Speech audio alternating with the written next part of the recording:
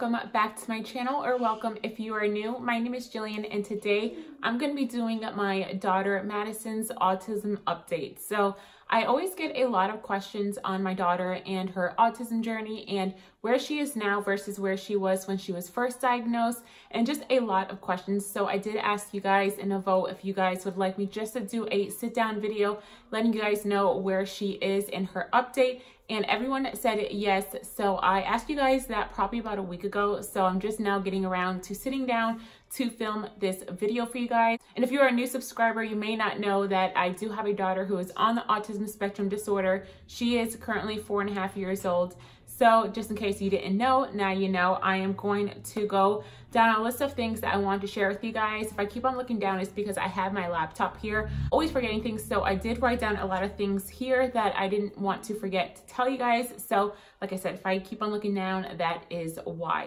So now I'm just gonna jump into the video because I know I can ramble on and talk a lot and I don't want this video to be super long. So I'm gonna share with you guys a few things about autism just in case you guys are not familiar with it. Autism is also referred to ASD, which stands for Autism Spectrum Disorder, which is basically a developmental disorder where the child has a lot of communication and also behavioral issues, and they also have a lot of repetitive behavior.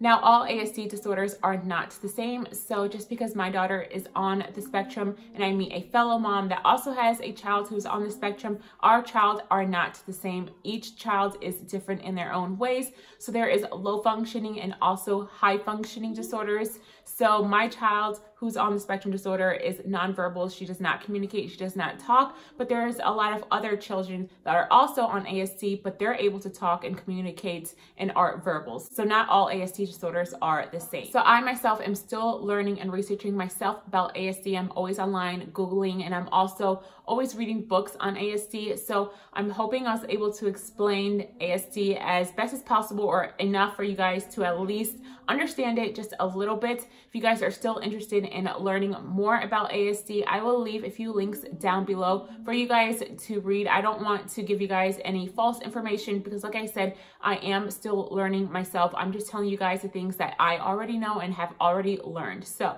I'm now going to move on to my daughter and her update and where she was when she was first diagnosed and where she is now. So my daughter is 4.5 years old. She will be 5 in April, and she was diagnosed with ASD when she was 2 years old. So I'm gonna go down a list of things, of just signs that I saw in her that made me think that she could have been autistic or made me suspicious about it. So I'll share with you guys all of that. So the first thing was that she was extremely delayed in her milestones. Every time she would go to the pediatrician, she was always super delayed. She was never right on track where she was supposed to be.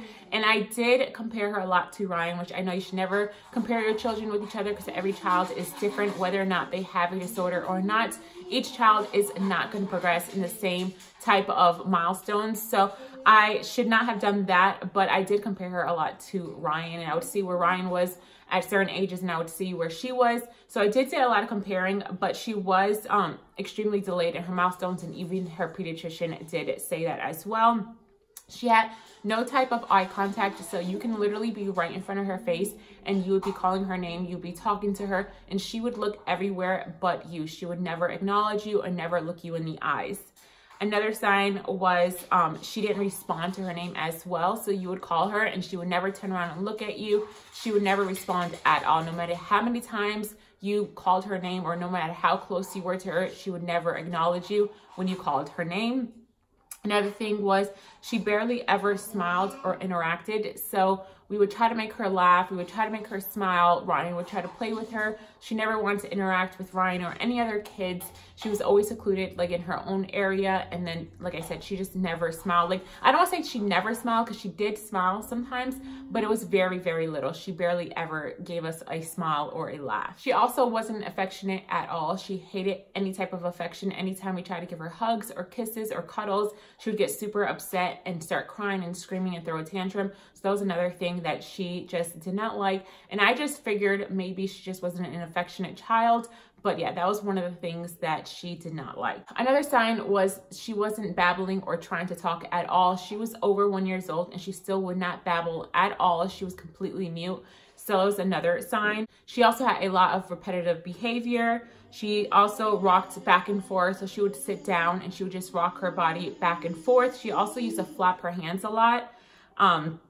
She was always focused on one certain thing. So if she would play with the toy, she would always focus like on the tag or the eyeball, and she would just be fixated on that one thing the entire time and would not play with the toy the way it should have been played with or play with any other toy. She was always fixated on like one toy and one item on that toy. She also wasn't pulling herself up or even trying to walk. So she ended up not learning how to walk until she was over 2. I would say she was probably like 2.5 when she actually started learning how to walk. She never learned how to crawl. She never crawled at all. And I know some kids just overall just skip the crawling and go straight to walking, but she wasn't even trying to pull herself up on like on a table or a couch. So she did not learn how to walk until she was 2.5. And the last and final thing that I can remember is her just getting easily frustrated over the smallest things. She was always getting frustrated. And I know a lot of kids can get frustrated, but hers was just like over the top. So those are all the things that I saw in her that made me suspicious that she could have been autistic or that something was wrong with her.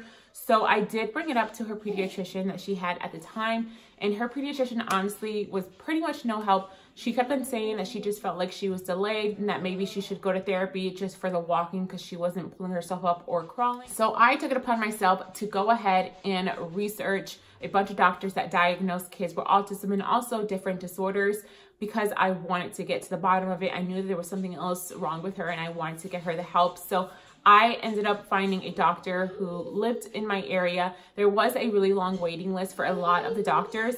His doctor's office was the shortest waiting list, which was about 4 months of a waiting list. And it ended up working out fine just because when I found him, she wasn't quite 2 yet, and you cannot be diagnosed or tested for autism until you are 2 years old. So she still had about 3 months before she was going to turn 2. So waiting the 4 months was fine. So I got put on the waiting list, and then I went back to her pediatrician. I asked her pediatrician for all of her medical paperwork, all the milestones that she was delayed on, and then I told her she can add anything extra that she was concerned about. I brought those paperwork to the doctor, and it was a 3-appointment process. It was really long. So the first appointment was just me answering a bunch of questions on a laptop. I was there for probably an hour. Second appointment, I had to sit in a room with the doctor in Madison, and he asked me a lot more questions, and then he also checked her out, and then he went through all of her medical paperwork. And then the third and last appointment was the longest one. That one was 3 hours. And Madison had to sit in a room with a specialist, and she worked on a bunch of things with Madison while the doctor watched from a camera. So we did an hour and a half, and then we had an hour break. We took lunch, and then we came back, and then she did the other hour and a half. And then after that, the doctor and the specialist went over the video. They watched the video and they went over all the paperwork, all the questions that I answered. And they called me back a few weeks later, letting me know that she was autistic. So that was the whole process of me getting her tested. So I am so glad that I went with my gut and I decided to take it upon myself to research doctors and get her tested. Because if I would have listened to her doctor, to her pediatrician, I don't know how old she would have been when she was finally diagnosed. And the earlier the intervention, the better. So you mommies out there, if you feel like there's something wrong with your child, if you feel in your gut that there is something wrong and the doctor is telling you no, I would just take it upon myself and I would research and get your child the help that they need. That if I would have listened to Madison's original pediatrician, she probably would have lost out on probably months or even a year of the help that she is now getting. So I'm going to get into all the improvements that she has. Like I said, she is 4.5 right now, and she was diagnosed when she was 2. So the first thing is obviously she is walking now. She learned how to walk when she was over 2.5 years old. She finally started walking. Second thing is she responds to her name. So when you call her name, she actually looks at you. She knows her name. So when you call her, she acknowledges you. Another thing is eye contact. She is doing so much better with eye contact. She makes eye contact with you when you are looking at her or talking to her. She looks at you. Sometimes she can be a typical toddler and she won't want to look at you and she'll ignore you. But for the most part, she is making eye contact. She also smiles a lot now, which she barely ever smiled before, and now she will give you a smile. She's much more affectionate. She's still not super affectionate, I would say, but she's definitely more affectionate than what she was when she was a baby. Another thing is She does babble now, and sometimes I feel like she is trying to talk or trying to communicate. She also sometimes will let you know what she wants. So let's say that there is a bag of snacks on the kitchen counter and she wants that. She will bring your hand and put it towards that bag. So she is trying to communicate. Also, her therapist is teaching her some sign language. So she knows a few signs. So she'll sign for more sometimes. So there is a few things that she is learning in sign language that she sometimes uses. She will sometimes socialize with Ryan, which she never used to when she was younger. Sometimes when Ryan wants to play with her, she will interact with him or smile and laugh at him, whatever he's doing. Doesn't last very long. She usually still likes to be in her own little bubble, but she will sometimes socialize with Ryan, which is such a great feeling. So the last two things that she has improved on, but we still are trying to work on, is flapping her hands and also rocking back and forth. So she still does flap her hands and she still will rock back and forth. It's just not as consistent or as much as she used to. So we're still trying to work on that. But like I said, she used to do it all the time, all day. And now she only does it maybe a few times throughout the day. Another thing though, that she has started doing probably maybe last year or a few months ago is hitting herself. So she never used to do that when she was a baby. And I would say maybe about a year ago, she started hitting herself, and she mostly does that when she's super upset. And I'm thinking it's because since she's not verbal and she cannot talk, she cannot really communicate with me. When she wants something or something is bothering her and she can't tell me, vocalize that, she gets frustrated and she hits herself. So that is one thing that is new that we are also trying to work on. I don't want to jinx it, but she hasn't done it for probably like a week or two, but she will get into these moments where she's super frustrated and she'll start hitting herself, and then I have to try and calm her down. Now, if you're wondering if my daughter will be one of the kids that are able to communicate and talk eventually down the line, the answer is I don't know, maybe, because the doctor who diagnosed her gave her a 50-50 chance of being able to talk. So he said there's a very high chance that she will never be able to talk and never be able to communicate, but that there's a really high chance that she will be able to learn how to talk with speech therapy and us working with her at home. So I'm going to stay confident and I'm going to keep on saying my prayers, and hopefully one day I believe that she will be able to talk and start communicating, because I feel there's so many times where she's looking at me and she's babbling and I feel like she really is trying to talk. It's just hard for her to get it out. So I'm very hopeful that hopefully one day she will be able to talk and communicate with us. So yeah, that's just the answer to that. I know a lot of you guys were wondering if she'll ever be able to talk. So the answer is hopefully, with lots of prayers and lots of therapy. All right, guys, so that is going to end my daughter Madison's autism update. I really hope I didn't confuse any of you guys.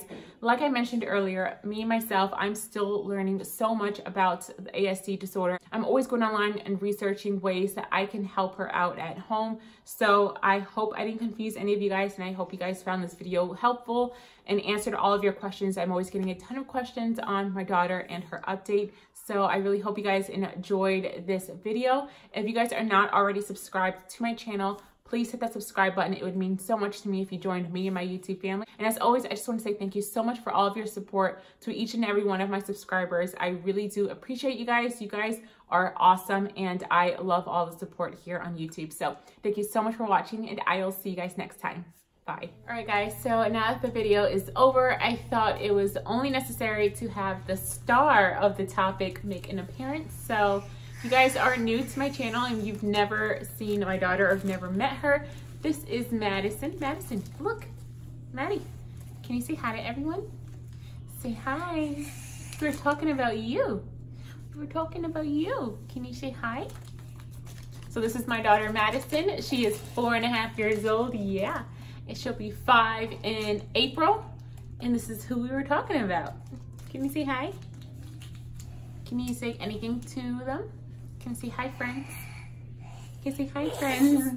Yeah. You being shy. All right, guys, so I just want her to make a quick appearance. Since we were talking about her and the video was all about her, I had to include her in the video. I would have had her in the video with me, like sitting next to me or on my lap, but there is no way she would have kept still. She would have been on my laptop pressing buttons or whining. So that is why she wasn't in the video while I was talking, but she definitely needed to make her own appearance. So the video's over now. Say bye. Subscribe to Mama's channel. Subscribe to Mommy's channel.